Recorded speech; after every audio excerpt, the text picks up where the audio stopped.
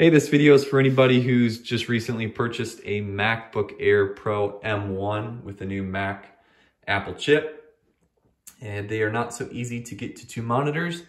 So this video is just a quick workaround how to do it. So what you're gonna need to do is you're gonna need to purchase a docking station, and it can't just be any docking station.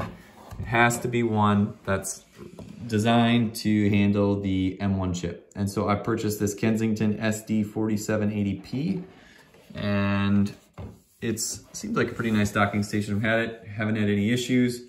Front side, you've got like a power USB for your phones.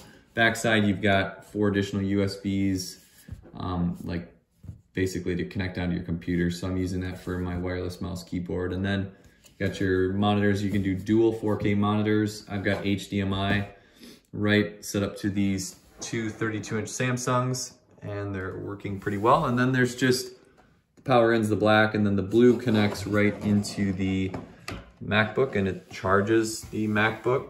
And in order to get things working, you just simply have to close the lid, and there's your display. There's only just a couple other small things that you gotta do to make this work. So the one thing you need to do is you need to get the Display Link software for Mac. It's very easy to download. Get that from their site, and then just put that on your computer and check the box so it's always on. And after you do that, you're in business. It's set.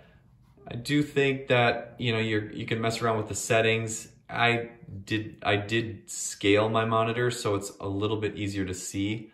Otherwise, everything's so small. So I did scale it. Seems like it's working very well, and I have no complaints. So just wanted to share this video. Hopefully it's helpful. Give me a thumbs up if it is.